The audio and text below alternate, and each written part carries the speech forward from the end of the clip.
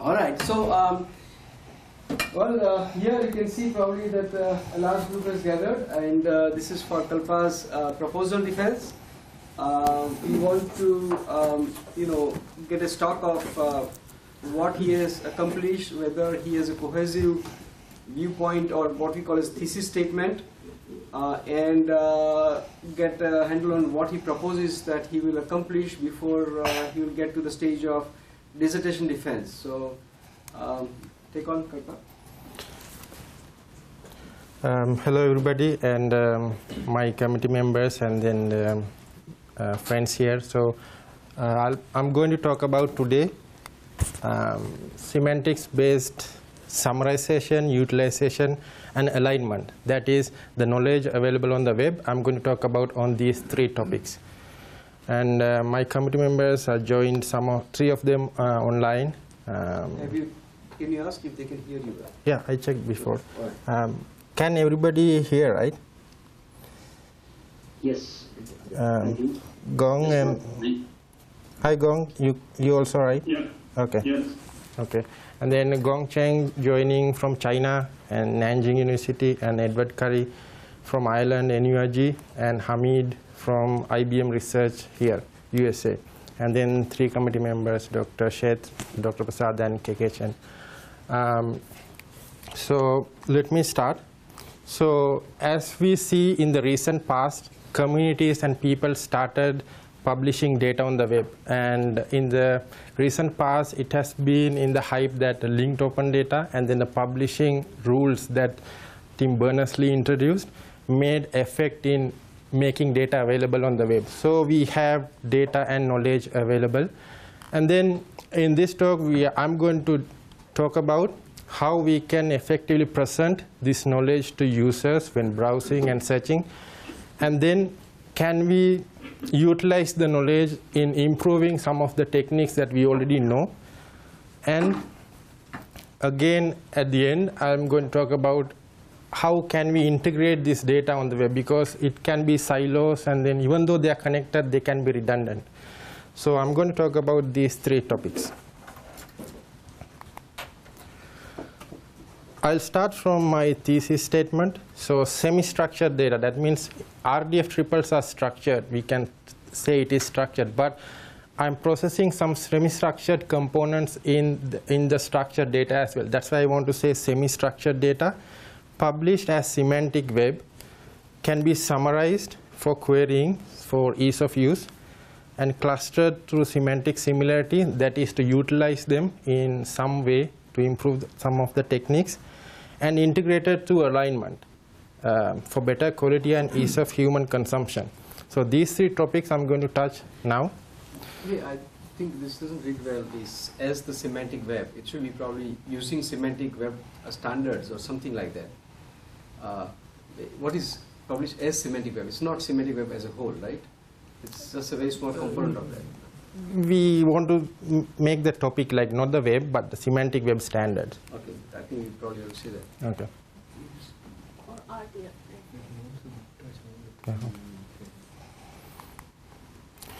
And then the three topics. Under the summarization, I'm going to talk about entity summarization, and then mainly focusing on conciseness and then comprehension or comprehensiveness.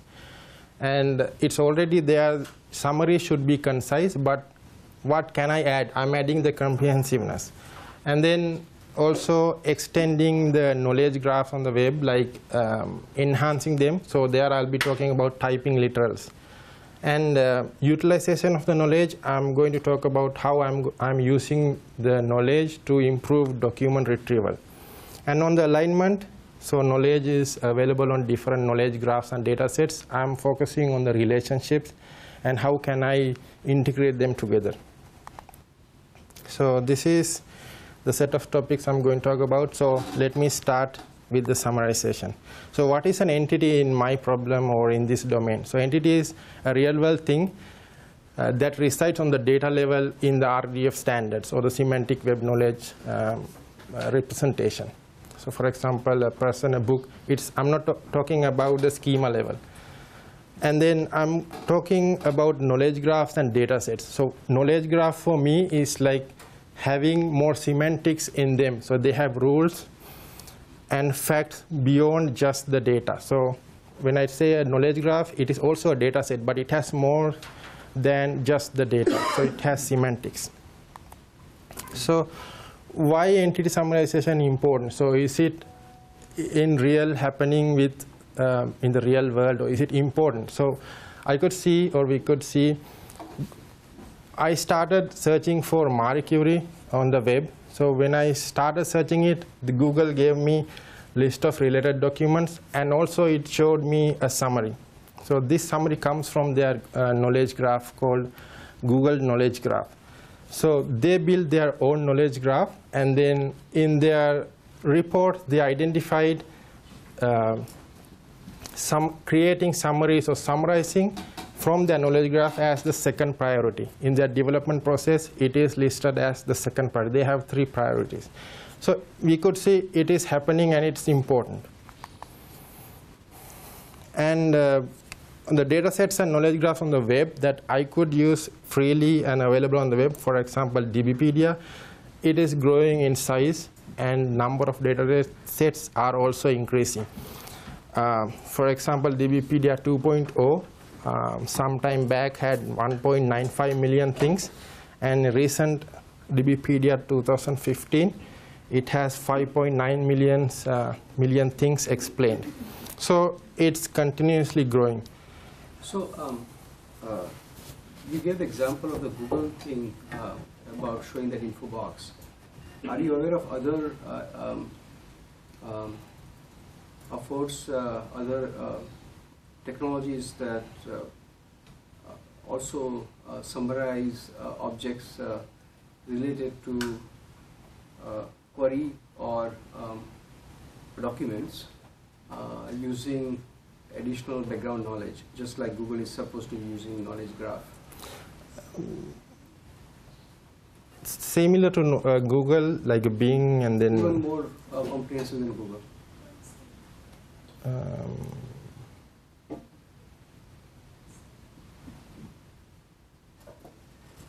I cannot say like it.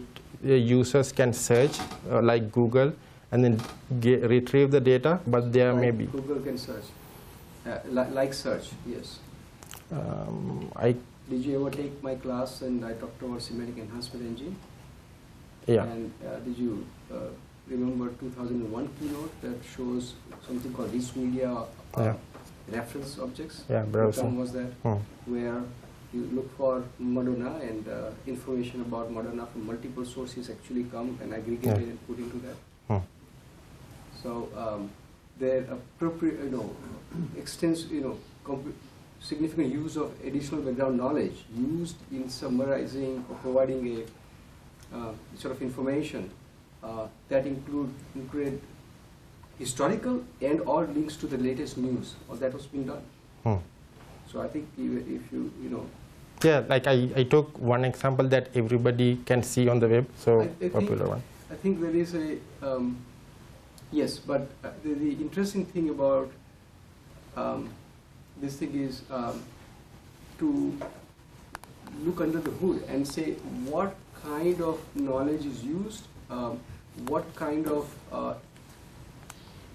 objects or information or data is used in summarizing that, such as the links to the latest thing on that item.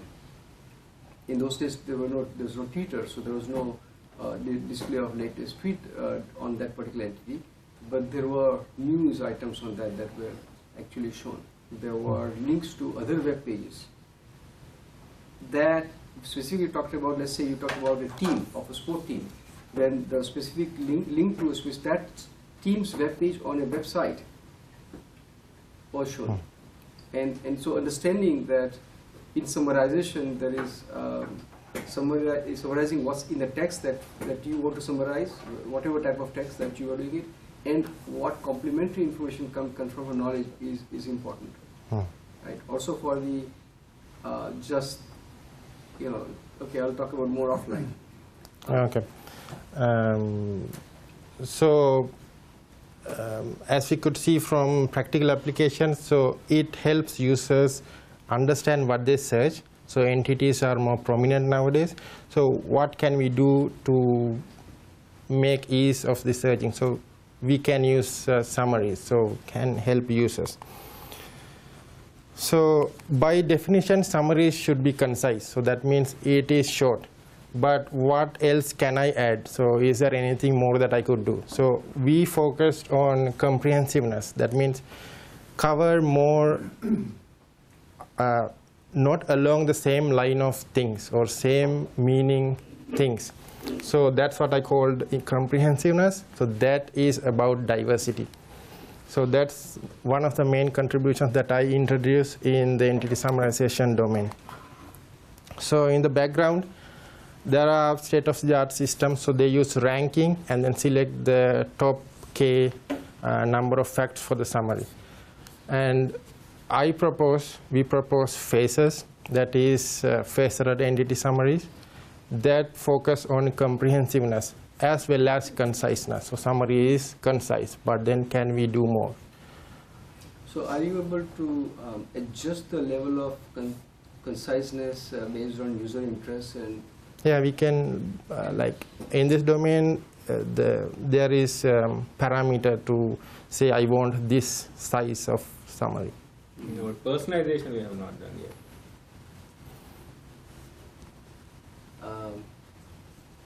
Okay. So some of the preliminaries, so entities in this problem are defined by features. What is a feature? Feature is a property value pair. In RDF triple, the subject is the entity that we are talking about, and then the property and value is the feature here. And then what is the feature set? Feature set is all the features related to the entity. And for example, if I get all the features for the entity Marie Curie, this is taken from DBpedia. I'm showing only some of the extracted ones. And then all these are summaries for length 3. And you can make many combinations of summaries. So by definition, summary is like pick subset of the features. So you can rank them or use any technique, but these are examples for a summary. So then what is diversity-aware entity summarization? That is our approach. So we call it phases. We take it from faceted entity summaries. By facet, we mean different themes or aspects of an entity and then its description. For example, this is a user, and we can think of grouping facts, features along different themes of the entity. So this can be his hobbies or personal things describing him. This could be his official business related things, and this could be like places he has visited or along that line. So we could see, rather than blankly ranking and selecting the top K, we could do something more. Pick from these groups. So it could represent as many themes as possible in a summary. So I can think of two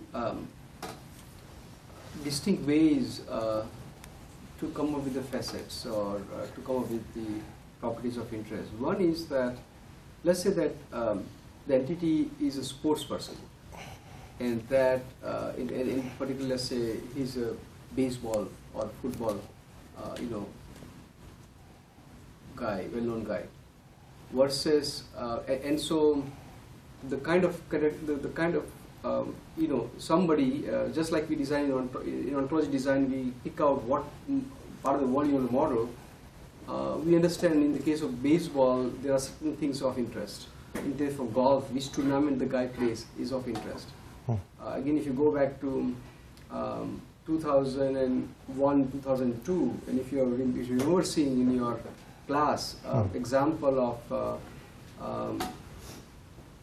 so semantic directory, the example of Tiger Woods, and there were very specific Tiger, because we knew Tiger Woods is a golfer, the specific properties that were picked up for summarization, for exploration, for semantic browsing, were dictated by how a golfer was modeled in the ontology. Yeah. So. And the other type of facets could be based on what is the current information I'm able to gather, what is known about Tiger Woods, which are the analysis of documents and express features in that related to Tiger Woods, because you know that these documents talk about Tiger Woods, and that that here in this case the Tiger Woods non-golf issue, such as his philandering, is shown up, and so I dynamically based on the recent content, I am able to say that there is a new sort of interesting property or concept that is frequently occurring, and hence I would also show that in that context. Do you make that distinction? So for now, we are processing static knowledge, like in DBpedia. We are not taking into evolving facts like what's happening now. But I will explain later, the algorithm that I use and adapt, it can adapt to the dynamic or streaming context. We can make use of what's happening now, and also what's there static in the knowledge base. And also, did you exclude object properties? Yeah, I'll explain. So in the first part, we are focusing only on object properties, and the next I'll talk about how we are making use of both object and data type properties. No, but in response to his thing, right? I mean, if you have statically all the facts right now, then you should be able to separate the facts about the sports. With that we do now. Yeah, so I mean, you could have answered that. Yeah, that we do now. That's what we want to do here. We want to group into similar things in one group, and then these two groups may have less similar things. There's a comment for somebody. Yeah. If I can ask a quick question. There is an echo there. What is your specifically input? Is your input only given input such as Tiger Woods as an entity in the example that Amish just gave, or do you take as input a set of basically entities, including Tiger Woods and including basically maybe some documents or some other people, and the output will be the summarized entities or faceted entities out of those? Yeah, input is like one entity, and then it will give you the summary of the entity. For one given entity. Yeah, I will explain in the process flow few slides later. So, what are the unique challenges here compared to document summarization? Yeah, I will talk about later, but to answer that, document summary, one of the major challenges is for documents, the techniques we cannot directly use, because documents, as we know, have a lot of words and phrases and keywords that we can make use of popularity or frequency of how they are appearing. Let's say Barack Obama appears 10 times in the document, and then we could make a connection that Barack Obama is a popular entity in this document, so it could be useful. But in knowledge representation, right, it appears only once, or it doesn't have duplicate entries, so we cannot make a decision like in documents. This is one example that it is important. So that's why there are challenges compared to document summarization.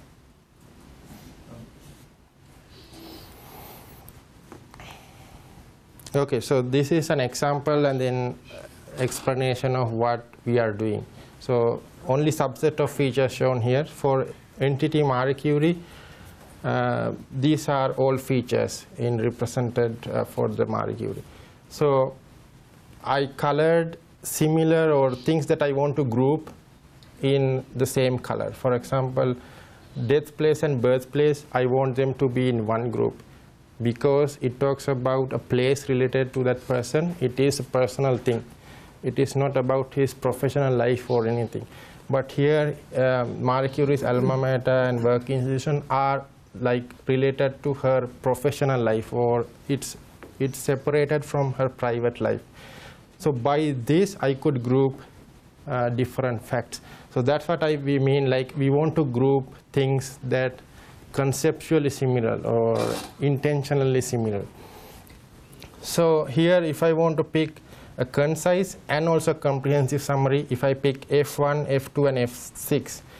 And then from the features, it says spouse, birthplace, and known for radioactivity. So I get like different facts in a summary. So if I only rank, maybe I will be getting 3 facts from here.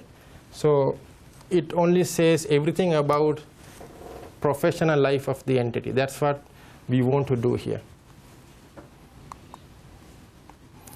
So this, yeah. So when you group them together, do you already know the labels because of which you are grouping them, or? No, we don't know. Like that also I'll explain. Like it is also a challenge because nobody is going to tell you there are this many groups. So we cannot use supervised clustering. So I'm not going to go over the definition just here if you want to analyze. So what is a facet? Facet is a part or item in the partition. For the partition, we take the mathematical definition for the partition. So it should be non-empty each facet. It should contain all the features collectively, and then no 2 facets should have a common feature.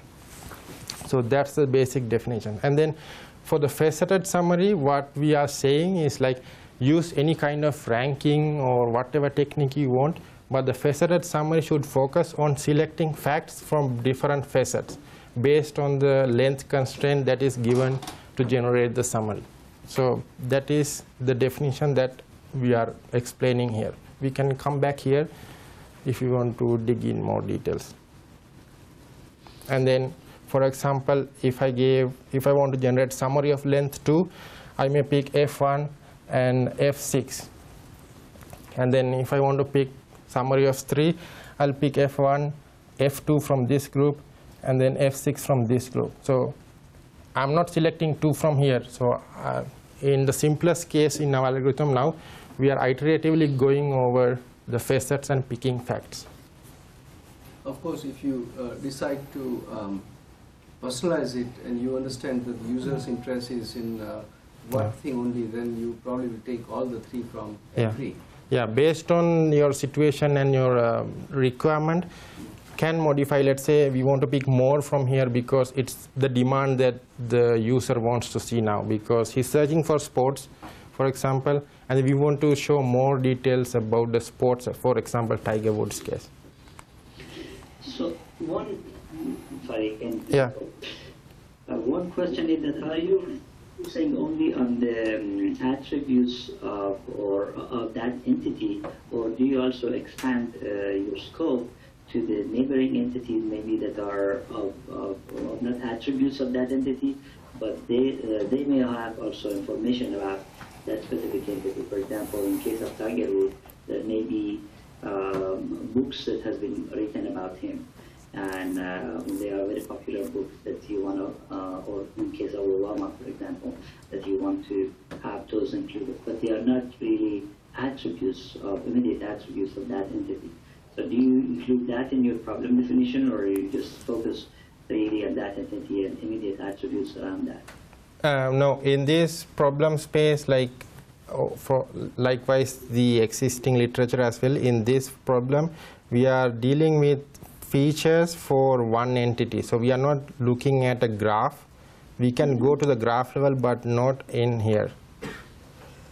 So what I was wondering is that, given that we are in the context of semantic web, how do we bring the notion of abstraction, level of abstraction in the conciseness? And maybe you have thought about that as you go along your talk. If that is addressed, you may want to mention. But if we are talking about just one level away from that entity, there's a different answer compared to, say, we have, even in terms of features, we have multiple distances that you can go away from that entity, both up the chain or down the chain, and then the notion of abstraction level also comes into the picture, right? Yeah, so here we are presenting a subset of features for the entity, And then we are not here yet presenting the themes, or we could take the themes from the clustering approach or the groups, but not yet. So let me add another interesting twist on the level of abstraction. If you have to go in terms of creating in text, that's probably very hard, but abstraction as in sort of semantically related entities and things of interest could be very interesting. For example, I don't know if you remember again 2002 paper that you should have looked at, where you type in the name of a company and the system looks up who is the gives you the recent news item or whatever is interested information on that company itself, but it looks up the knowledge base and says who are the competitor of this company, and then offers you, if you are interested, or depend, that news about the competitor of this company. Which, so it's kind of the knowledge base tells me that there is relationship between these things, and application context tells you that the broker is interested in the news of the competitor also, because he's interested in the particular industry segment about related to this particular stock, and hence you could provide some bits of information about those correlated entities also. The abstraction is essentially the information that you are using from the knowledge base. Yeah, so I'll talk about later as well, like the extension of this line of work is also like make use of the interlink data set as well, like not only one data set or knowledge graph. So that will bring in more information like you are talking about. Yeah, let me go fast. So for your answer, for your question, like in phases, one of the challenges is like nobody is going to tell us like there are this many groups, or it's not in the knowledge base or in the ontology or schema. So that's one challenge here. And we adapt CodeWeb because we wanted to use unsupervised approach. And by definition, it is conceptual. That means it uses probability in deciding groups that it creates. So, and also one other advantage is like it's incremental. We are not making full use of it yet, but it will be useful in the later. That means like regular hierarchical clustering algorithms needs to see all the details or facts when it starts the algorithm. But this one, it doesn't need to see all the details. It can adapt as data comes in. So in the streaming context, for example. So because of the time constraint, I'm not going in detail of explaining this function, but just want to mention this is the main function in the clustering or grouping approach. It makes use of two probability functions. That is, it maximizes interclass dissimilarity. That means it won't put more things similar in two different groups, and it wants to put more similar things in one group. So we make multiplication and just add this. That will be useful in deriving this equation. So basic functionality of the category utility function in CodeWeb is to maximize intra-class similarity. That means all similar things should be in one group or same group, and different things should be in different groups. For the benefit of all the future present also, there is something called a pen there. And you can use the pen to say you're talking about this equation or that equation. How would these remote people know which equation you're talking about? Okay. And applying Bayes' theorem, you get the equation at the bottom. And how? Number of classes are predefined? No. Because it's hierarchical, it gives you a dendrogram. You can cut the tree at level you desire and get the groups. And this is how the algorithm operates. It has a root. It tries to insert items starting from the root, and it goes down the hierarchy. So at each level and for each node, it computes the category utility function for 4 main operators that I will explain later. That is insert, create, merge, and delete. That's what makes the dendrogram or the tree in the hierarchy. So words to note here, like the merge and split operators, are the operators that make this algorithm so interesting and makes it incremental. That means adaptive for dynamic content. So I will give you an idea what are these operators. For example, insert. Let's say this is the starting tree. So we want to insert an item called C. It comes, it inserts from the root or the level above, and then it will, in this case, it will insert into the right-hand node, and then it will compute the category utility function for the parent node, and then decide the score for this operation. And then the create is just creating a new node and then adding the information to the new node, and then compute the category utility for this node. And basically merge and split can be illustrated like this. Merge is like for a level, it gets rid of 2 nodes and make it into 1. But you can actually see the nodes are down like in the hierarchy, but at a level it got rid of 2 nodes. That's why it's called merging. And then in splitting, it just gets the nodes up in the hierarchy. So if you cut the dendrogram at this level, it has 2 nodes here where it had only 1 node earlier. So this makes the algorithm dynamic.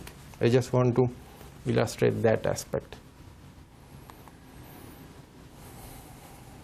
And what are the other challenges just adapting this algorithm into the summarization use case? We want to make identify similar themed features, so that is fine. So Cobweb tries to do that. But Cobweb, that algorithm works better when it has more attribute value pairs. So when it sees more, the probability function will work better. But for a feature, we have only 2 attribute value pairs. For example, take the feature for Barack Obama called spouse is Michelle Obama. So what are the 2 property value pairs we have here? One pair is, it says the property is spouse, and the next pair is value is Obama. So that's attribute is value here. Value of the attribute is Michelle Obama. So we only have 2 features to work with to group this feature along with others. So that's not going to work. So that's, for that, we try to expand the property in a way that the algorithm creates abstract view of the features. So I will explain how we are doing that. So we expand both the property and value separately. We take, for property expansion, we take the label of the property and pre-process it to remove stop words, and then process camel case and tokenize. Then what we do next is, like all the tokens that we get hypernyms from WordNet lexical database. That means hypernyms means the abstract meaning for a given term. For example, if it says actor, WordNet will give you actor, the hypernym is person. So we want to aggregate on a higher level similar things together. So it helps here. And then we aggregate all the hypernyms that we retrieved and then tokens into a set called the word set. That's what we are going to input into the partition algorithm. Similar procedure we apply for the value expansion. For value expansion, we get the types of the value. In this case, value is a URI in the knowledge graph. So for example, Barack Obama, we get all the types. Types are like he's a person, author, and a politician. Those are the types that defined in the ontology. So we follow the similar procedure, expand them, make the word set. So why didn't you use the property hierarchy there? I didn't use property hierarchy. You used WordNet, right? Yeah. And the terms are for your properties, right? No. What, like? Or the class hierarchy. Yeah, property. Take the property and its label, and then get the hypernames. I didn't take the hierarchy because it's not much details there. Like, it's not rich. It's better to use an expansion. We can use both, but we are using only this approach. And this is an example. So you start with the feature. First one, for example, it says region Illinois. The orange color ones are the original tokens that we get from the property and value. For the property, you get the region, and when you expand, we get location and domain. Those are the hypernyms. I'm not showing all the things here for clarity. And then for the value, Illinois, when you get the types from the ontology, it's a place and a populated place. And then when we expand, we get point, area, and then locality. There are more, but I haven't listed all of them. And then we combine all and make the word set for the feature. That's what we are doing here. And then we adapted the category utility function to work in our case. So you can see here we have only 2 attributes, so it's not working correctly or to the point we expect. In the restriction here, it only works. It has only 2 attribute value pairs. So we expand and create a word set, and then change the function to use words instead of attribute value pairs. So this is the adapted function that we are using for our partitioning algorithm.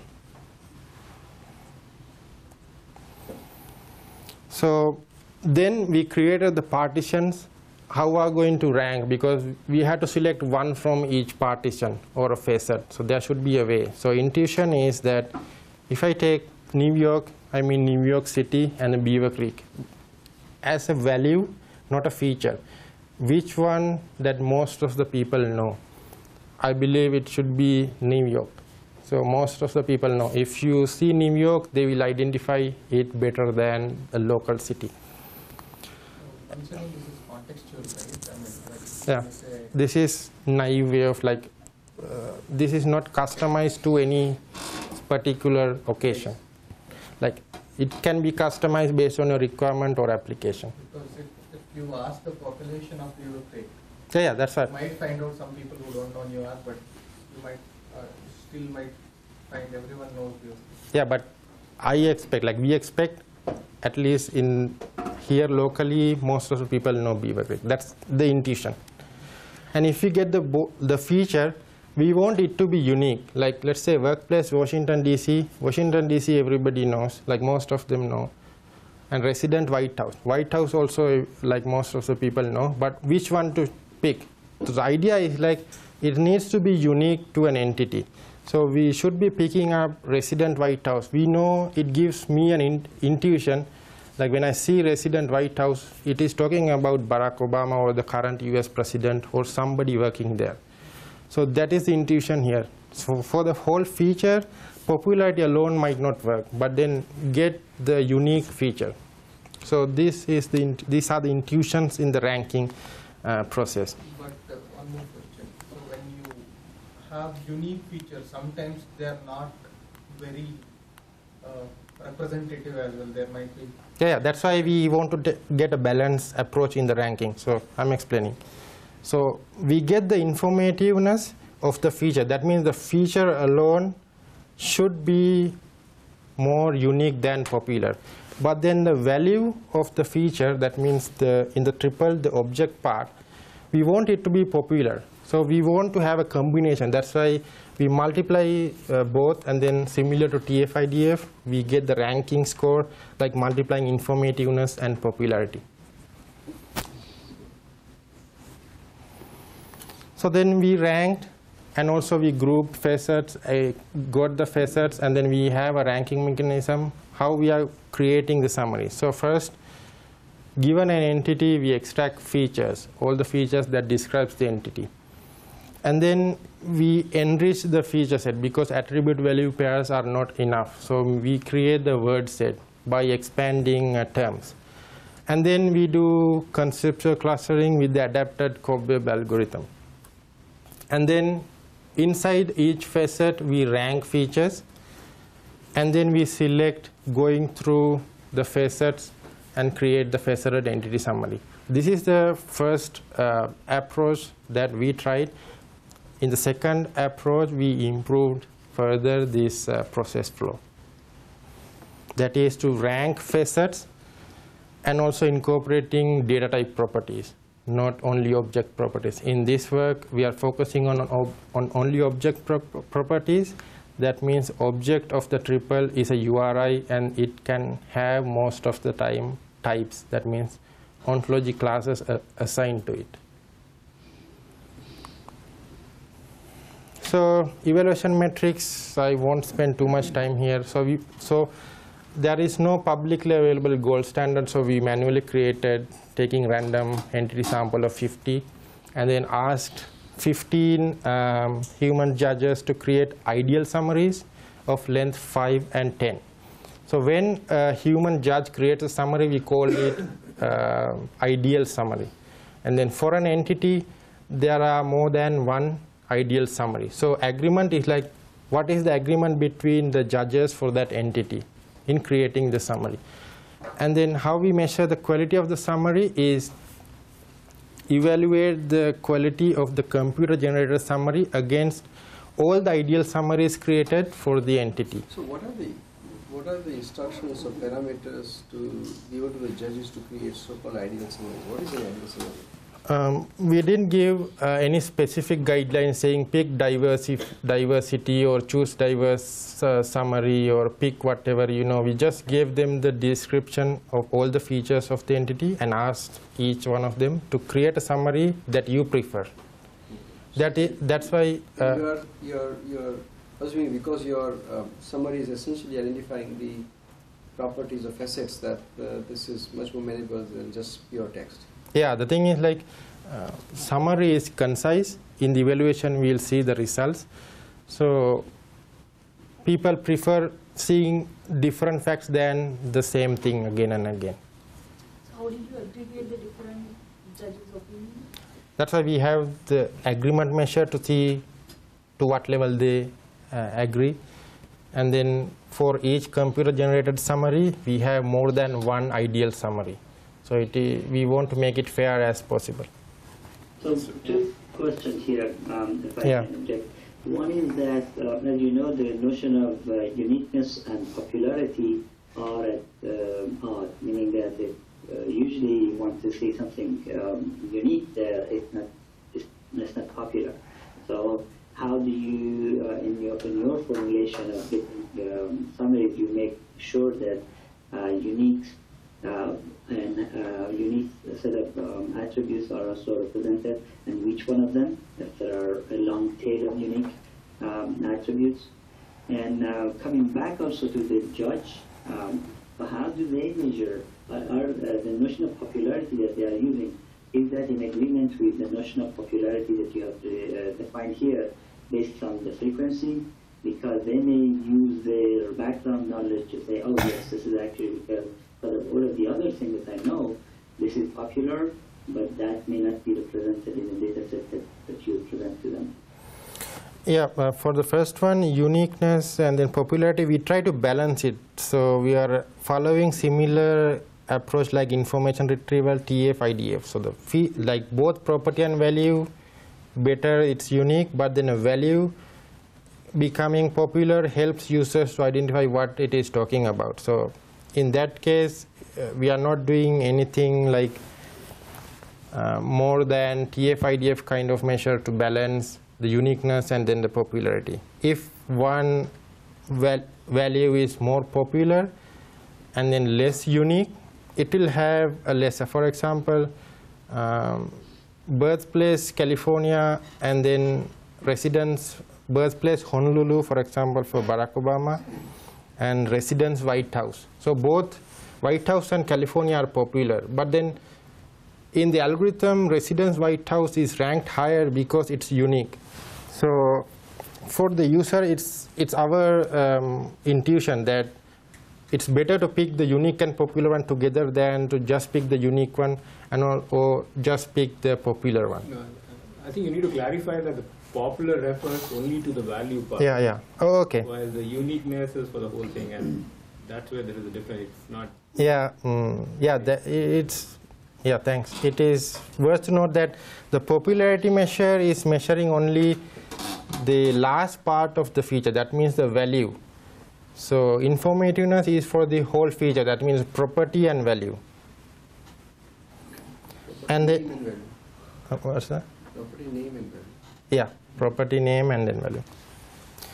And the second question is, I forgot actually. The notion of popularity among judges.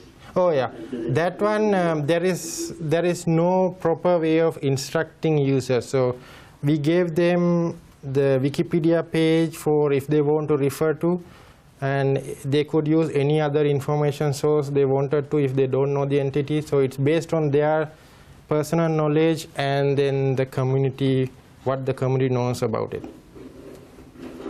So we didn't give any specific instruction. Okay. So for the evaluation, we picked phases is our approach. Raylin is one actually done by Gong here. So he done it in 2011. And it was the successful approach until we proposed conciseness and comprehensiveness both together.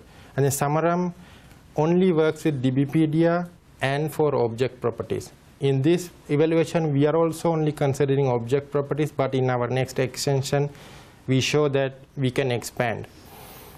And Raylin M is, I modified the code of Raylin just to get the diversity there, just lexical similarity or syntactic similarity. If two property, the same property name is selected for the summary, we don't take it into summary, pick a different one. So it's just a modification of Raylin name. So you see it improves a bit, but still not yet to the Summarum or the phases. What is, what is this percentage when you have NA? Yeah, I'll explain. So first we generated two types of summaries in length. K equals 5 means 5 facts for the summary.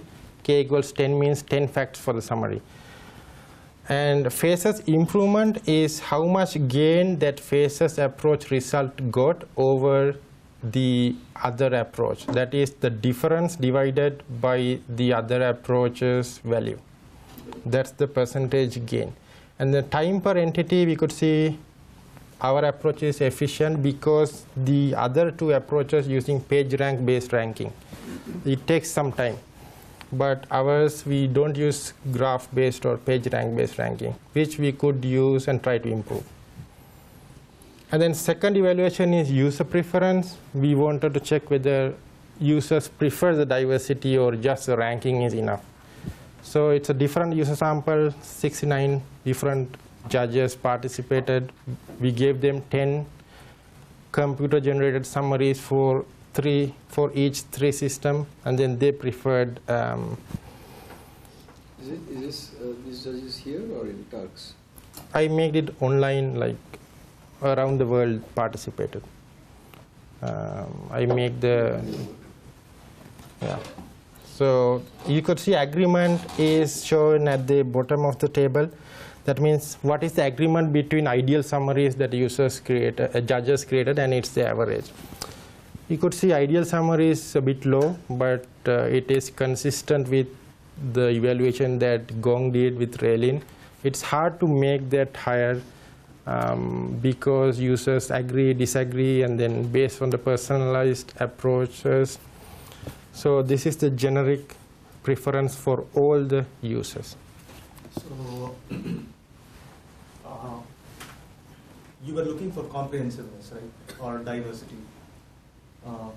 I think somebody would have asked this question. And I just skipped it. But how does improvement in average quality reflect comprehensiveness of the summaries? And also, how did you apply comprehensive? Because I think it was missing. Is that, was that question clear? No, let me, what is? How does average quality, can you go to the previous slide where you explain, how does the average quality of summaries reflect comprehensiveness of summaries? So we could only measure that because we applied comprehensive or diversified approach. The other approaches were not. They were ranking like without taking into whether they are selecting the similar thing again and again. So in that case, we are measuring whether it's successful or not creating diversified summaries is by comparing the other approaches that don't consider diversity. There is no proper way that I could say I would ask users.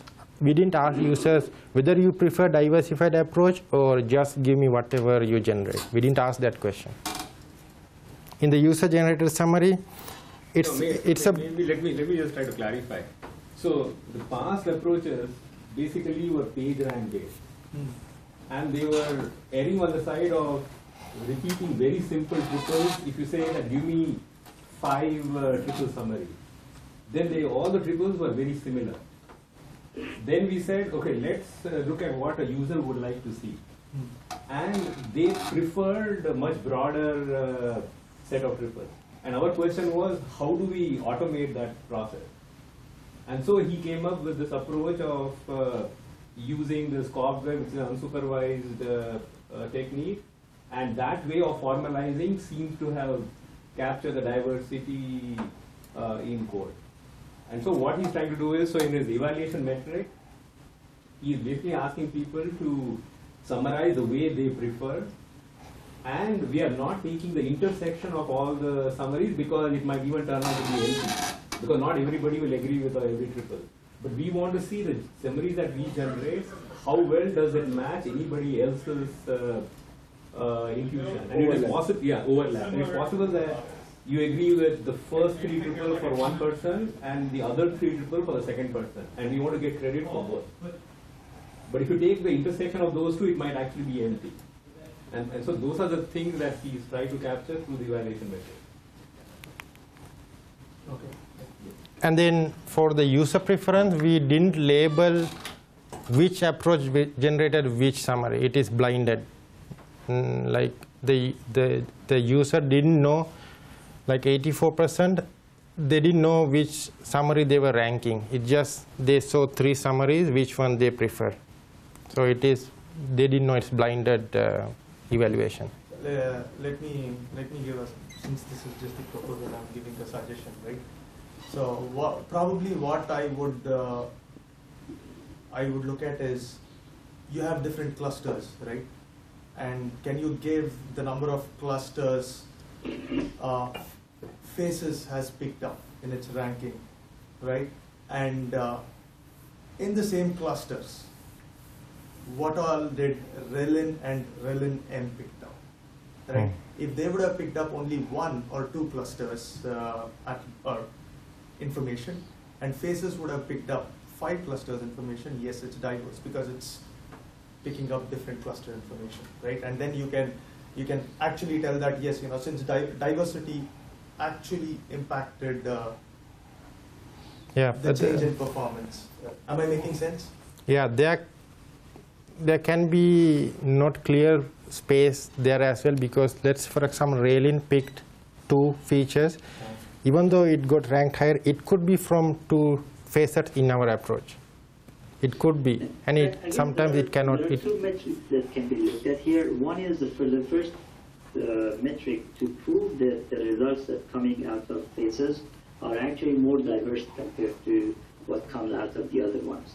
So using the diversity metrics or unique metrics that you have, it would be interesting to report how, on average, how more diverse the results out of phases there compared to the basic results for the same entity that you would get out of the other two approaches. And then the second question would be, so for each of these cases, I know that you have done the study already, but if there is a way to look at the examples that they have, the one that they have rated higher, which one of them they were attributed to the unique unique part of the summaries that they were picked up to be included in the result in phases, and they were not in the other systems. And that unpack the notion of quality here, because the quality is a little bit sort of very packed, and it's hard to judge how quality is measured with respect to the claim contribution of the cases. Yeah, I understand. So I remember at that time we had one entity for Usain Bolt, and then all the approaches, or at least our approach, we could remember it was picking up 50-meter race over the 100 meters for some reason, and then users preferred 100 meters because he's more famous for the 100 meters results. But it's based on how well we could only use the popularity or uniqueness in the knowledge base or in linked open data whole cloud.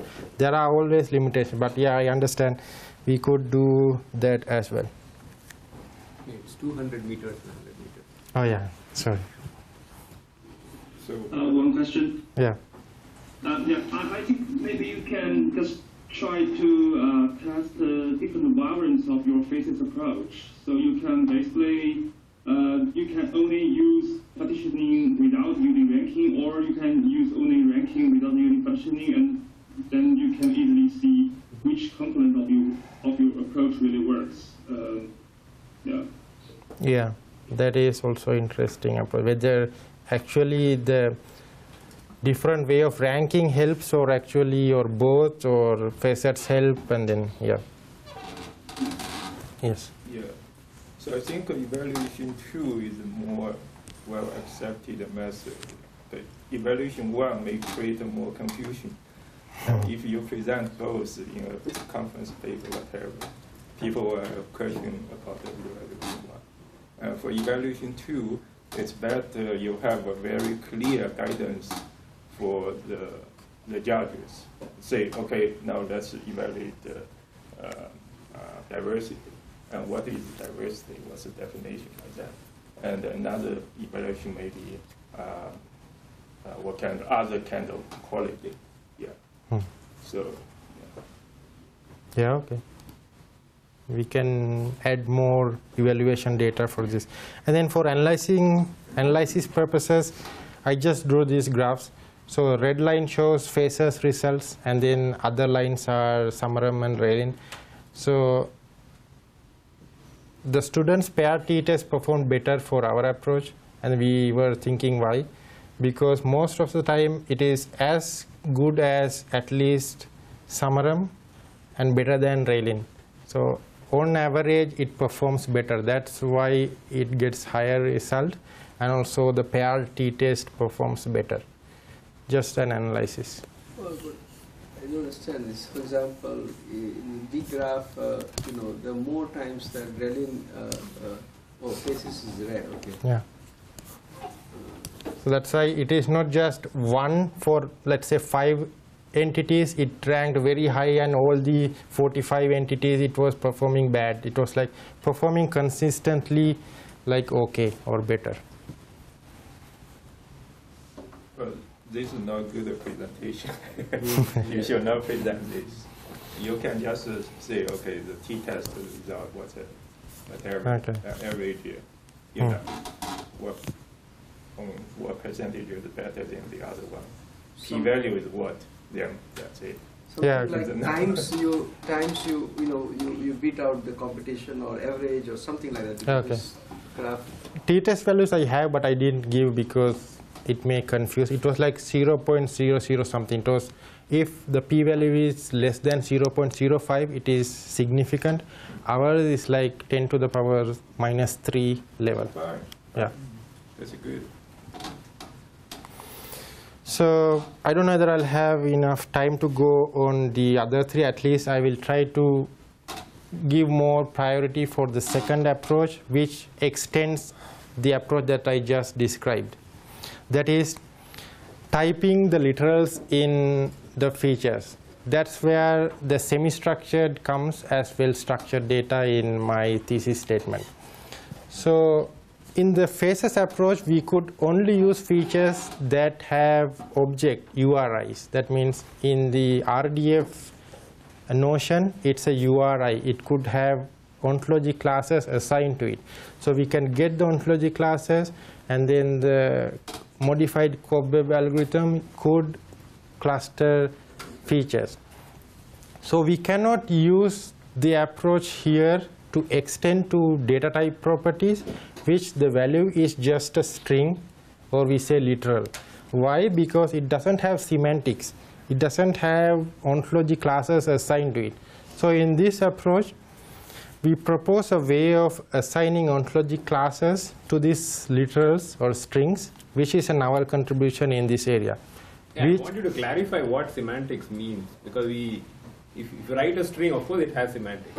Yeah, right? so I want you to be very careful in yeah, in that says literals have semantics, but it says the primitive data types that they represent. For example, if it is a birth date, it will say it's a date. If it is age, it will say it's an integer. It doesn't say anything beyond that. If it is birthplace California, it will say it's a string. It won't tell you it's a place or a populated place. So what I would like you to clarify is that we don't readily know what the types are, what are the other entities or properties that it is related to, and your goal is to uncover those. Yeah. And that's how you are trying to get the rest of it done. Yeah, it is hidden. It is there, but if a human looks at it, so he could come up. Right. He could come up with the type, but machines don't know yet because it's not there in the knowledge base. So that's what we are making machines understand what the literals are. And then we also extend the phases approach. So 2 contributions in this step, which uses now both object and data type properties. And it's a practical application we will show that it's useful to do typing for literals. And importance of literals, like blindly, if I take DBpedia now, it has 1600 data type properties versus 1079 object properties. Some of the data type properties are garbage or noisy, but still, in the representation perspective, it is still higher. And then, for example, if I take simply the DBpedia property location, it contains only strings. It has about 100,000 unique values. Unique, not all the counts. That means California, New York, Dayton, like that. It's not typed other than just saying it's a string. You can just follow simple annotation saying, searching it in a knowledge base and give it a place, but it's not that. So it is important to do typing for literals to enhance the data sets. At least there are most simplest cases that we could do. Yeah. Actually, typing literals is very ambiguous as to the concept. So maybe let's hear the Yeah. rest. So whatever I present is like the best effort I could do. Like, it's interesting to know that no work has been done on this domain. That's what excited me to do this. So it is satisfying that we achieved considerable good quality results. Still, it can be improved further, and then it will in coming years. For example, for ambiguity, if you blindly follow, for example, entity linking or named entity recognition tool, for example, take DBpedia Spotlight or any tool, there are 3 options to take here. The type of the string. You can take the whole phrase. It might have a type in the knowledge base saying 44th President of the United States is a person. You can take the blue-colored phrase, president. Is it the type for this phrase? Or you can take the orange-colored text fragment, is it the related type for this phrase? We don't know, and then computer doesn't know. And our goal is to pick one of these three options and get the type for the phrase. And for example, how useful it could be, like simply I put here three triples. The first one is object triple. That means the object is a URI and an entity. It has a type called politician. The second and third triples are data type, has data type properties. So 44th President of the United States doesn't have more than saying it's a string, and then same as the 40th Governor of Massachusetts is just a string. So what our approach could do here is, like for the president case, it picks the type is president, and then for the governor's case, it picks the type as the governor. So there is a class in DBpedia called governor, and then for the entity president, the type is president as well. So if we can pick those two types, then in the ontology it has subclass of relationship to the politician. Now we could see, or the machine could see, these three triples could be aggregated based on the concept politician, which wasn't possible earlier. So that's one of the goals that we wanted to achieve here, and could be useful in many applications.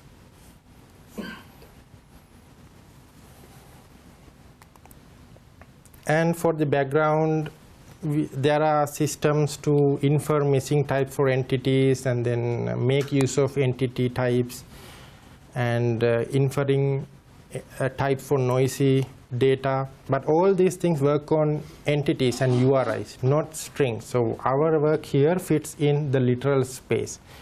So we infer types for literals, which is part of the data type property. So I'll quickly go through. This is the process flow. We want to skip these details and maybe get to the other two things that you have in mind. Okay. Algorithm, I won't go into details. And one more thing, that the extending phases approach is that the previously described or identified ranking mechanisms won't work here, because literals can be put in different ways, but the idea is the same. If you want to search the full phrase of the literal, it may give you different frequency count because it is distinct, but then the idea is the same. For example, United States President and President of the United States. Literally they are different, but the idea is the same. So the idea is, like, get the most popular entity in the value, and then use that entity frequency in the ranking approach, and then make use of the phases approach and build the faceted entity summaries. So I'm not going to go into details, the modified ranking equations here. We can come back if we have questions. These are modified ranking equations, not the same ones that we used earlier in phases, but the same intuition, but different semantics used here.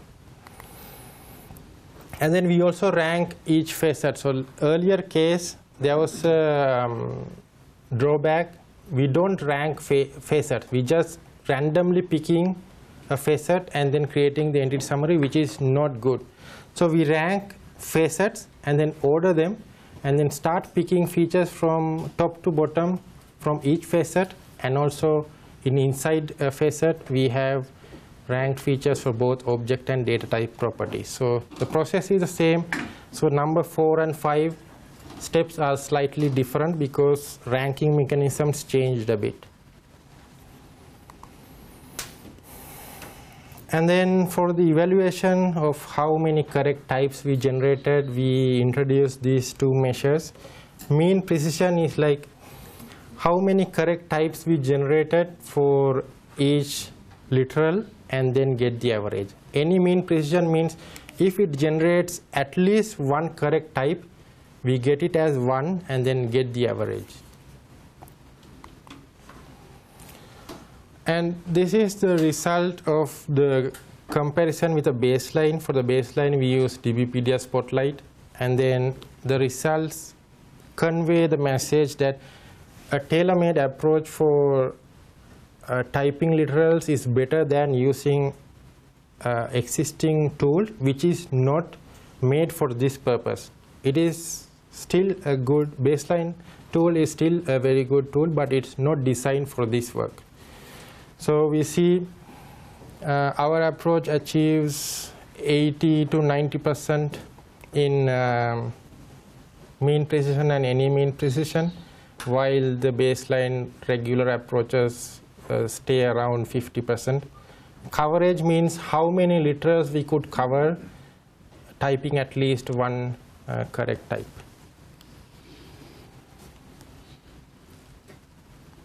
Actually, literals might inherit types from either class, the type of entity, or the property it's associated with. Am I right? We don't make use of properties because we cannot rely on property will have a meaningful name. We could make use of it. So the literal of date, it's actually the type can be inherited from that date. Yeah, we can do that, but we are not using it. Mainly one reason is we cannot rely on having a meaningful name for the property, which is expected, but it's not correct all the time. For example, DBpedia has sometimes garbage properties, and then we cannot make use of any meaning out of them. But we could use that to improve the current results, to see whether the meaning of the property agrees with what we have generated. So a kind of evaluation there before making the final code. And then because now we use both data type and object properties, we also wanted to check whether still the entity summarization approach works fine. So it works fine, like it still generates better results. So this is the evaluation result. So for this evaluation, we have 80 entities, 20 taken from previous one, and new 60 entities from the most recent DBpedia version. And then we use 17 human judges, a new evaluation, because we couldn't use the earlier one. Earlier one only had object properties. Now we have more coverage, needed to do a new base gold standard. So gold standard consists of 900 ideal summaries for the 80 entities.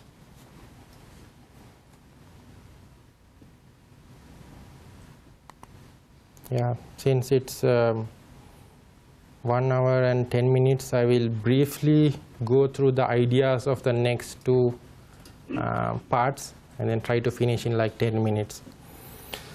So the next one is like I experimented while I was working with Dr. Olivier Bodenreider at NLM, how to use the extracted knowledge from regular web documents to whether we could improve or introduce a new approach of measuring similarity. Can we see something new and exciting? So the idea is we simply wanted to retrieve related documents for a given document. It could be extended to retrieving related documents for a given query. So both are the more similar things. So existing approaches work better or works very well now with very complex indexing mechanisms and keyword and term indexing mechanisms. So for example, PubMed is an interface for Medline that uses keywords and many other techniques. So we wanted to see whether the extracted knowledge from the documents, can we use it to retrieve related documents. So we could say 3 things about using a knowledge base. We could say it is more precise. because it uses the whole predicate. In biomedical domain, predicate simply means the triple, subject, predicate, object. And more flexible because we will follow a semantic similarity approach, not lexical similarity only. Semantically aware means because we get the whole predicate, the relationship also there in the predicate. We could say if a document says something about it treats a disease, another document says something about a different drug treats the same disease, it may have a similar or higher ranking because the treats, the context is captured there. And then some background in that domain, there are successful indexing mechanisms to retrieving documents. But semantic similarity or the knowledge use, the way that we introduce is different. And then in the semantic web domain, ranking, triples, some approaches are there. So if I just put the overview of what we wanted to do here. So Medline is there, biomedical abstracts repository, and PubMed is an interface to search related documents or search. You can put also search queries. So it gets the Medline citations, index and rank, use whatever mechanism they make, and then gives you the related documents. What we want to do, or what we did here, is we extract knowledge from the document repository, knowledge in the form of RDF triples. And NLM has built BKR, Biomedical Knowledge Repository. It uses UMLS and terminological resources, and it's an integrated large knowledge base. It basically in the form of RDF triples and ontologies. So we make use of the knowledge layer on top of the document layer to get the related documents. That's the basic idea here. And I won't go into much detail. So simply idea is we want to measure the document similarity at the bottom. For that, we say we extracted triples from the documents. Now we have sets of triples to represent document. Then we measure the similarity between the sets. How to measure the similarity between sets is like we have to have a mechanism to check the similarity between each predicate. So we measure the similarity between each predicate. How to do that is like we need to have a mechanism to have similarity between each concept. So when we solve the processing hierarchy, we get a similarity for document. And then concept similarity, we follow a Jacquard-based similarity. One interesting thing we did here is like in the biomedical ontology hierarchies, we also added the concepts itself to the hierarchy to preserve the semantics that's encapsulated in the levels of the hierarchy. In these two examples, the left-hand side, if we don't include the concept itself, both the values will be 1, but we know the right-hand side should have more value because it is more down in the hierarchy, and it should have more similarity between them. And then the first one, it is just upper in the hierarchy, so it could be more abstract. So in this way, we could measure the slight differences.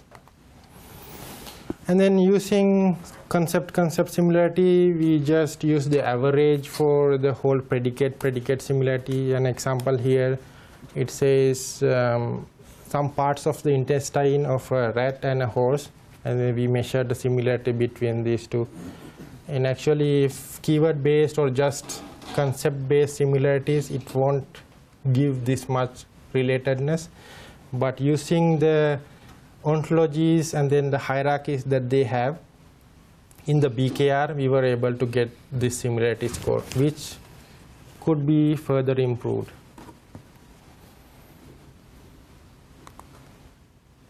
And then we solved the problem of deciding predicate similarity. Now we have to have the similarity between two sets. For that, we just use an existing system. So the idea is measure the similarity in both directions, and for a one direction get the maximum match and then get the average.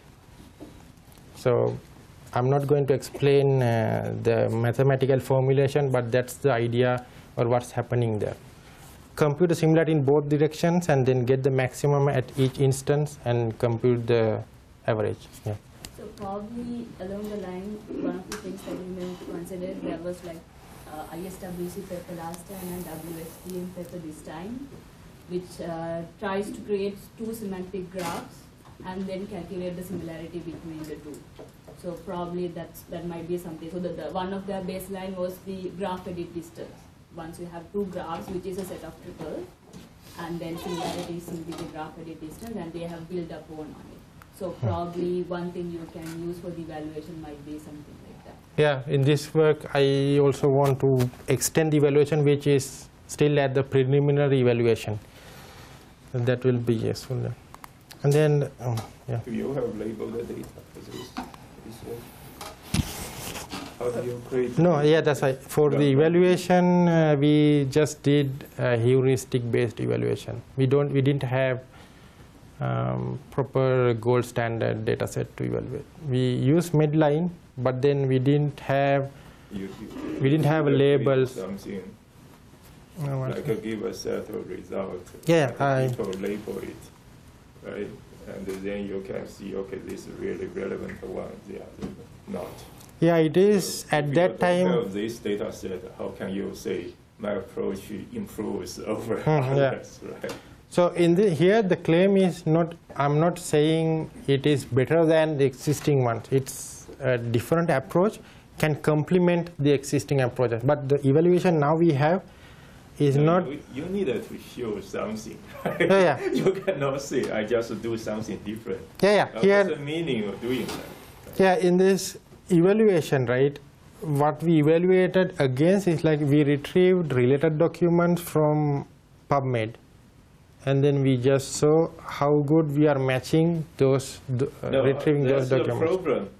So what tool you use to retrieve the documents, and maybe that tool has no perfect ranking. Yeah. You should say, okay, and you cannot use that as a baseline. Say, okay, I just match up. You need something that I can improve, I can be better than you. Right? So that's your purpose. Right? Yeah. And for this, even at that time, even at NLM, the problem is in this domain, the biomedical domain, it's hard to create the gold standard. But what I was thinking is like, can I do it on Wikipedia? You may pay some money, like use, crowdsourcing, ask people to label them. Maybe the set is small, but will be very helpful. Right?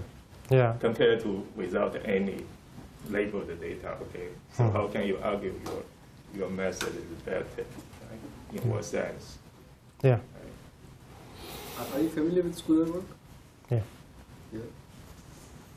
But here, what we are saying is like, at NLM, they were also interested in getting more fine-grained similarity measures because we consider the whole predicate, that means the triple. It captures the... Now you're talking about document ranking, right? So you want to think about how to improve ranking, right? So you say, okay, this is either I can improve the diversity of the result, the ranking result, something like that, right? So that's good. Or I can improve some metric that all the people and other people all accept, like ECG and ECG, right? So that depends on the labeled data. So, yeah.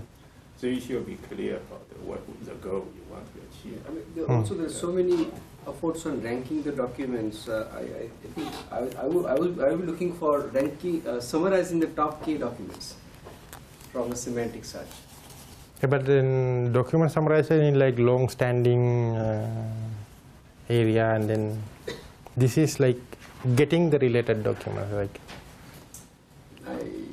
but then how are you? I don't understand how you make a cohesive work out of it. I think we have some issue about putting the three pieces together. Yeah. I don't think we worked it out. So this is just the preliminary evaluation.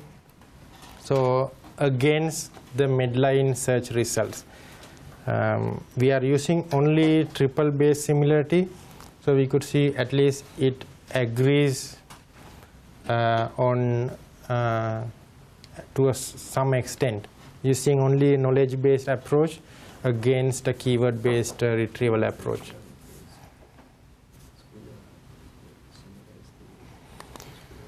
And then I will just present briefly the next part. So the alignment of knowledge scattered around data sets. So why it is important? So just an example, this screenshot is taken in 2013-14. So this service is not available now, but at that time it was giving RDF triples to an entity being searched. So we could see it has same thing represented in like duplicates. One of the benefits of identifying relationships are similar is that we can present them in a cohesive or integrated fashion. So that's one of the positive things that comes out of alignment, and specifically property alignment. And then existing work, some based on syntactic approaches, some on schema, that means domain, range, and ontology classes they belong to. And then schema independent, that our approach falls under schema independent. We are not using any schema information.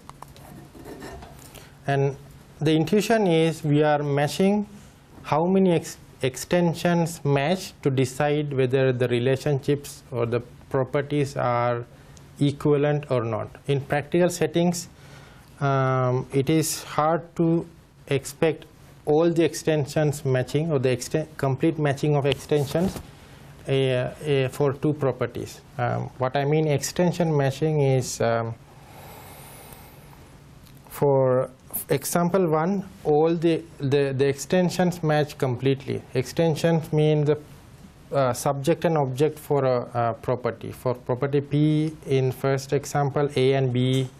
For Q, A and B is the extension, and all the extensions match. For example 2 out of 3 match, but still do you want to continue decide whether it's matching or not. So one example here I want to give is like place of death and place of birth. Extensions match, but then the intuition or intentions doesn't match. So we cannot simply take matching one extension is equivalent. So we have to get statistical evidence to see whether it matches or not. So we have match count and co-appearance count. I'm not going to go into details. So match count is like matching the appearances of matching both subject and object pair for each occurrence of the property, two properties in two different data sets. Appearance count is like subjects match for the property, but objects not matching or may not match. And then this is the approach that we do in step 1. You start from the left hand side, data set 1, and you follow a co-reference link, same as link to the data set 2, and then you extract all the triples and then match extensions and then decide whether properties are matching or not. This is an example. If you are interested to look how it works, we can come back. We also implemented a parallel computation approach for this because it's so time consuming, because it has to match so many pairs. So we gained some significant amount of computation time doing it in parallel. And this is the evaluation results for 500 instances taken from 5 data sets, and then try to see alignment between the data sets for the properties. I think we need to wrap up, and I need to understand how are you, what exactly are you proposing to do next, and how everything fits together. These are fundamental questions we got to have at the end of this. Yeah, so this is the result. And first row explains the results that we achieved using extension matching. Second one is word net similarity for comparing the property labels to each other and then deciding whether they match or not. And then the last two are string similarity measures. And findings that we find from our extension matching is it could identify simple string similarity matches using extension matching, and synonymous and then complex cases. And first note that similarity based approaches couldn't identify occupation and profession. WordNet had the limitations. And then conclusion, I have talked about basically 3 parts. First, how to do or present information or knowledge on the web in a concise and comprehensive way to the users. And by extending that approach, I also showed how we could enrich the knowledge graphs. And then I presented an approach of doing document similarity using extracted knowledge from regular web documents. And then lastly, in seeing knowledge across data sets, how we can aggregate or information. This is what you need to do. Starting with your thesis statement, assuming that is even acceptable, show exactly how the last 2 bullets fit into that. So I talked about the work here fits in using knowledge on the web. I put it as semi-structured information. Structured in RDF sense, semi-structured means literals also in there. So I presented in 3 ways of using this knowledge. How to present it to the users for quick and easy understanding, that is a summarization part. And then using the knowledge for existing techniques, whether we could use the extracted knowledge. Use case is document summarization, that is utilization part. And the third one is like when you put knowledge on the web, it is scattered around, so alignment comes in. So in data integration, go back to your thesis statement, second slide or whatever that is, all the way to the top. Well, that's very slow process, you could go further.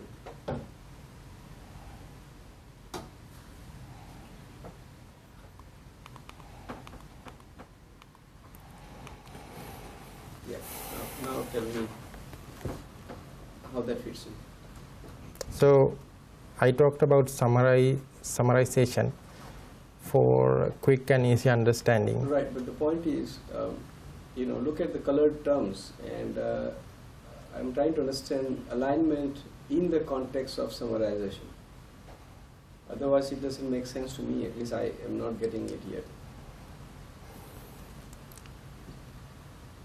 So my focus is not narrowed to the summarization approach only. It's about using this knowledge on the web, like 3 different ways. Then you don't write this statement differently. I mean, web can be summarized. That really is the most, that is the thing that bounds the whole set of efforts together. If it is not and integrated through alignment, that appears to be put with the reference of summarization at least as it is put, as I understand it. And if it does not, then we have a problem.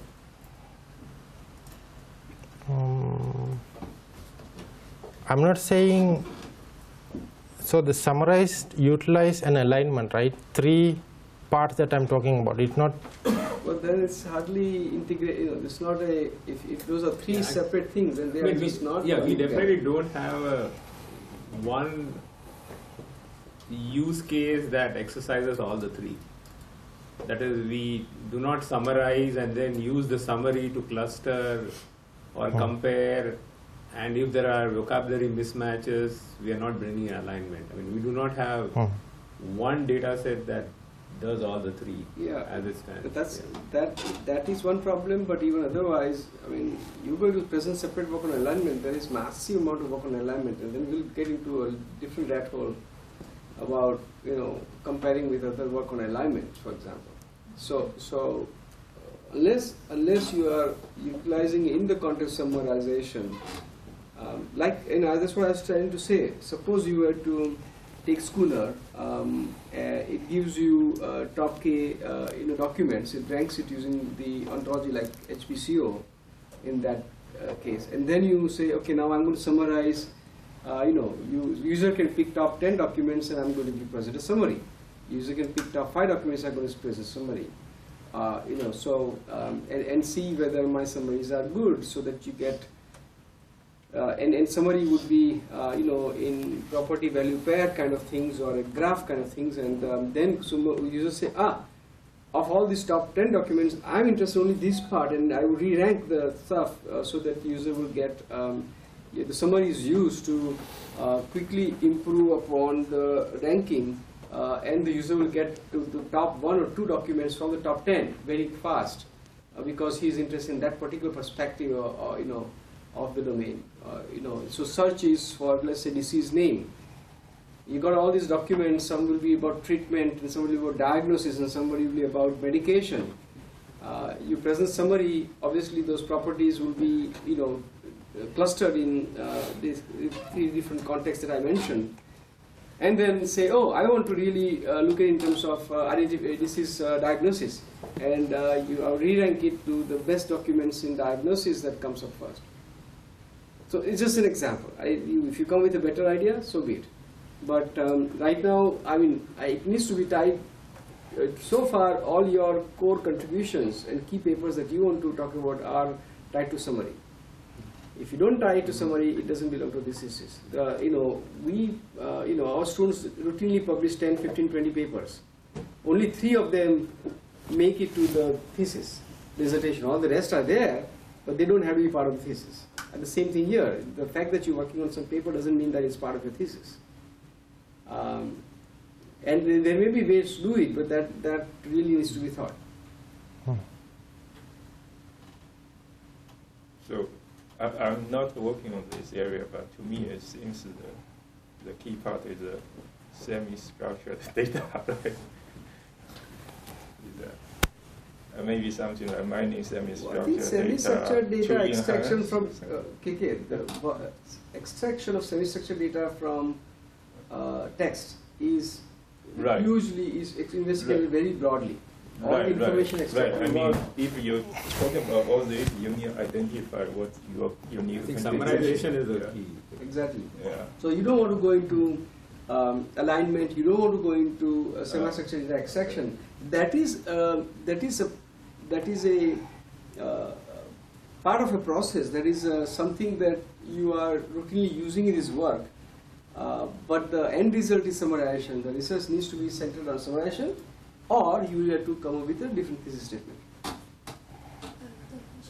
If we put better quality and of human consumption after using semantic web, then the goal is having better quality and of human consumption with different techniques that are not common. Summarization, alignment, and also semantics. That's a smart observation. It will be very different. That is not his 2 main papers. Variable thesis are not formulated that way. what you say is a potential thing. You can, you can rethink about it, sure. I mean, and we obviously are going to work hard to retain the importance of those two papers to your thesis. Okay, yeah, that's interesting. Now you have to think about it. The easiest fix is just say summary and forget the rest. But then need to do some other work. Yeah, that's right. I mean, like, because it is certainly, there's not a whole pipeline that uses all this. Right? Lesson to everybody, right? It's not just writing 10 papers with 3. It's finding the cohesive subset that will make a strong thesis. It's something you need to think about, right? The papers are also valuable in terms of how you will be perceived by the market, in terms of the amount of research and quality research you can do. But that doesn't necessarily immediately directly tie to the thesis or dissertation, right? So that's a point. Let me. I have some. We have some more things, but let us hear from the from our experts on the committee, that are outside of this room. Unless you want to say something. Do you want to say anything else before we go into discussion? The plan that I put, maybe I didn't.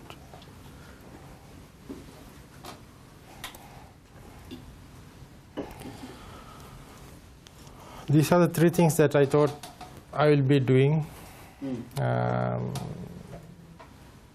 want to combine the comprehensive approach for the entity summarization, that the 2 parts that I discussed, and then adding more evaluations like between data sets, and also improvements in the summarization for a cohesive representation of the entity summaries.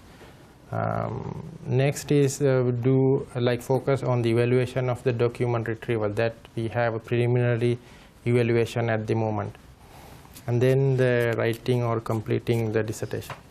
So problem would be that it's unclear number 2 will fit into your dissertation, and that needs to be rethought. We have several ideas.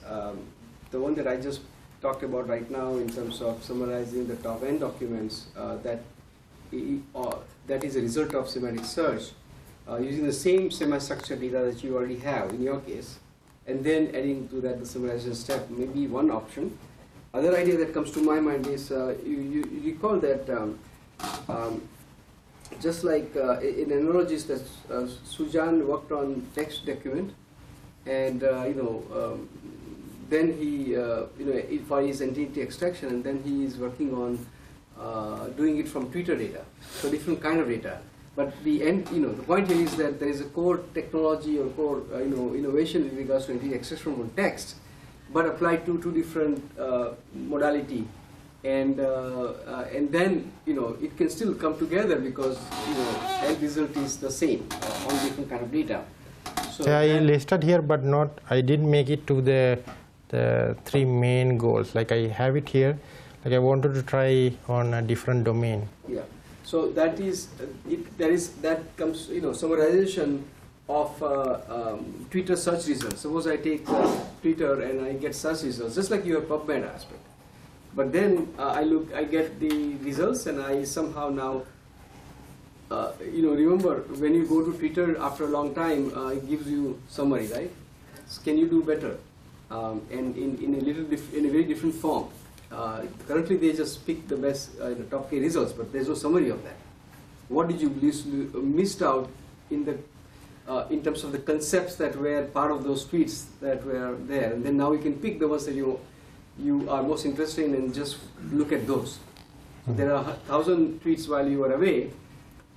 It talked about many things. One thing talked about the problem, tweets from your colleagues that talk about problem in the industry. And now you have to just focus in, there are a lot of other things, tweets on politics and tweets on some information sharing. But now you want to just pick out the tweets on problems in your industry and read, get to those. That's another very interesting use case, which potentially could use, which you can use to really tie back to your dissertation. Okay, I'm going to stop here. I have some more things to say, but let us hear about. I don't want to miss out on what our committee members have to say.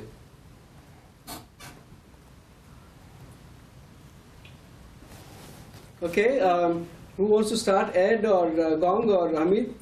I'm happy to start, if that's okay. It's just a couple of quick questions. The first one was actually tying back to the thesis statement. And I think when I look at part 1 and 2, they fit quite nicely together. But the characteristics of the data set that you're using, DBpedia, I think, is shaping the work as well. So like DBpedia it's an entity-centric graph data set.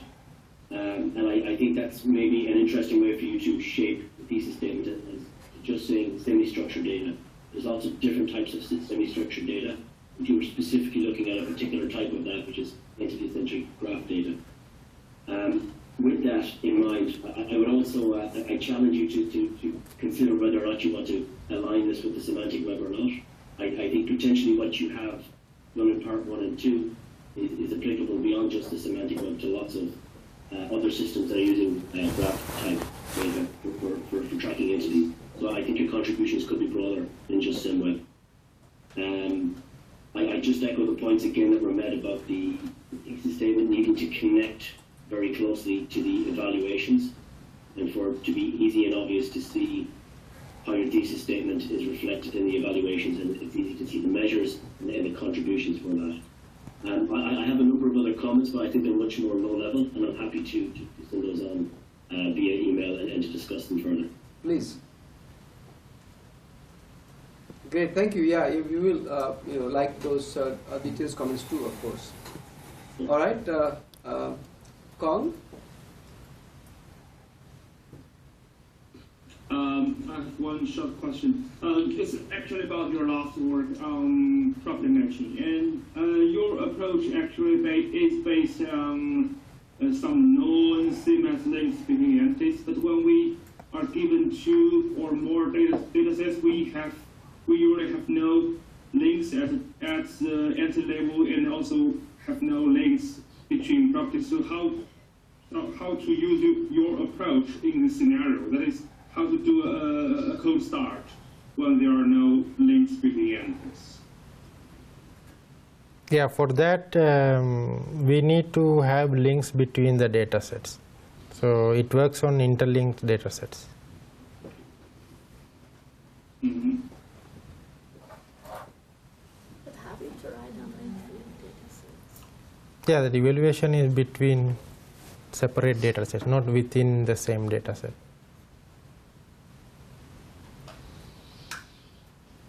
Okay, anything else, Kong? Sure. I have some low-level questions that can be sent to you by email. Great, thanks. Hamid? Sure, thank you, Kalpa, for the presentation. It was very, helping a lot to understand the textual writing.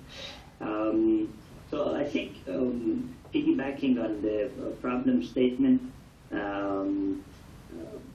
I also agree with what Ed mentioned, and partially also what highlighted earlier by Amin, that among there is a need for a coherent story, and that is summarization. The document part still doesn't link very well in terms of showing really the summarization, helping in a significant way to do the matching, and that's something that you may want to think about. But still, leaving that in or out, if leaving in, definitely requires a little bit of more work to type, and as well as to work to show how that the summarization would benefit that problem.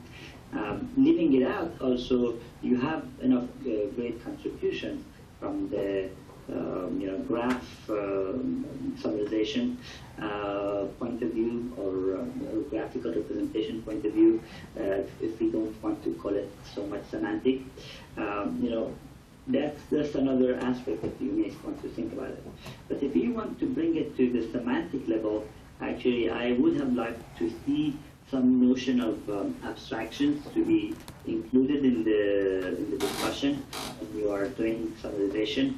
So the typical metrics of conciseness, as well as uniqueness or diversity, of values. They are more applicable to, if you go back to database summarization, or there are a couple of references. One of them I sent you on deep graph search based on summarization. They go and basically benefit from those type of metrics. But when it comes to semantic web, that notion of semantic has to somehow be there to basically to see how user benefits. If you have an opportunity, I don't know how this timeline would work for you, you may want to take that into account. And as Amit mentioned earlier, there are two notions of abstraction. One is to purely looking at it from an ontology point of view, whether there are more higher level concepts that are more inclusive, higher level in their ontology, or lower level, more concrete, if you will, if there is a way to distinguish that, or there is more this textual description generation over summaries. And there is another actually paper around entity-centric summarization, generating text summaries for graph snippets. That's also something that I thought you may be interested, and I'll send your way as well. Okay, that was all. Thank you. Oh. Thank you. Yeah, I have a question about the second part. Document ranking is really not a good way to maybe. The ranking is very complicated, and I don't think you can really do something that significant get significant results in very short time. That's my Yeah, absolutely. It's a serious topic by itself. A serious topic can be just on that topic on its own. But I leave it to your supervisors and advisors to make a judgment call depending on the situation. Okay, I think broadly speaking, I think there are two issues that came up overall. One is that those three things fit together, and should we pare it down? The second thing is, can we make it personalized, and is there a way to further make the summary flexible, I guess? So those are two things that we may want to think about.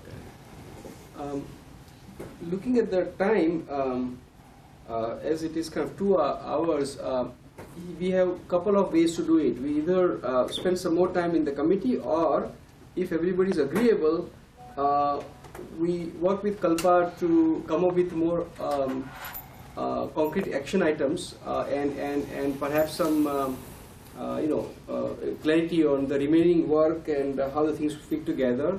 Propose it to the whole, all the members of the committee, and then see if everybody can sign off that that is a better path, that is the right path. So rather than solve all the details here, we just follow up, and shortly, it should not take more than 2, 3, 4 days to send out either revision of thesis statement, either specific reordering of the work, or re-emphasizing some part of the work. And then, of course, it will have to factor in what Kalpa's own interests are and other constraints, and then we'll come back and so then we document exactly what is planned, so that there is not much mystery when he thinks he's ready to defend. Would that be okay for everyone? Yes, it works for me. Fine for me as well.